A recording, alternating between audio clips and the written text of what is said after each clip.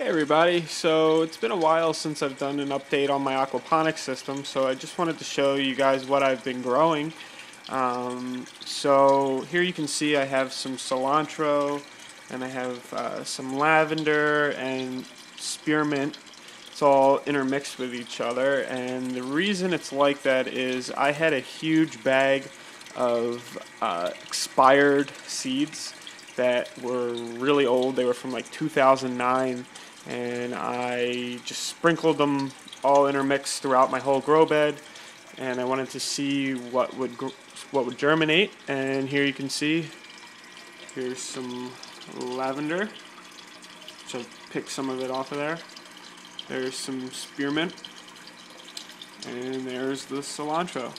I know the spacing of these plants is not good, but this is how they germinated, and I just want to see how they do. I'm not going to try to disturb them or move them around.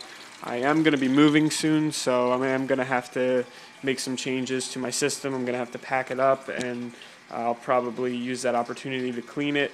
You can see here that I do have some brown algae growing in my tank.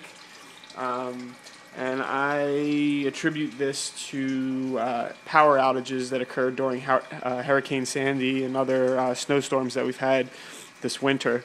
My power went out, and my temperature in my tank has been fluctuating all over the place, and my grow bed wasn't getting water pumped up to it. So this is something to keep in mind when you are growing plants with aquaponics. You are subjected to power outages, and the weather can affect your ability to grow things. That's why I think it is a good idea if you have the ability to have a solar powered system, but for most people that it really isn't a viable option. So just keep that in mind when you are using aquaponics.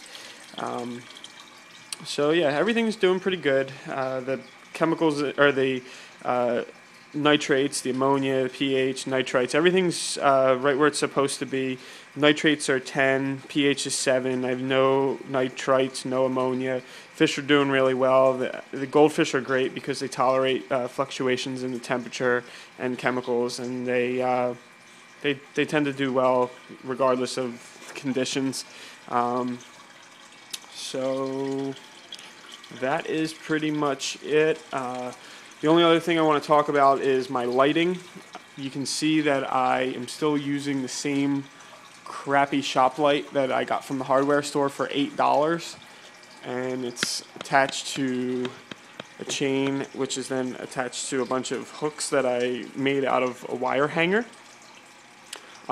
Since I've had this light, the output of the wattage that's coming out of this light is not nearly as high as it used to be when I first got it, and you can see that my plants are kind of suffering from that. They're growing really tall and not really putting out a lot of leaves. They're not growing nearly as fast as they used to. So I think once I move, I'm going to make the switch over to a actual grow light, so I don't have to change the bulbs out and keep having this problem. But this was a good light to start with. This is kind of like an experiment for me, so I learned a lot using this light, and now that I kind of have a better idea of what I want to do and how to do it, I'm going to invest in a more expensive actual grow light. So see what happens, and thanks for watching. Appreciate all the comments you guys are leaving me, and thanks for watching. Bye.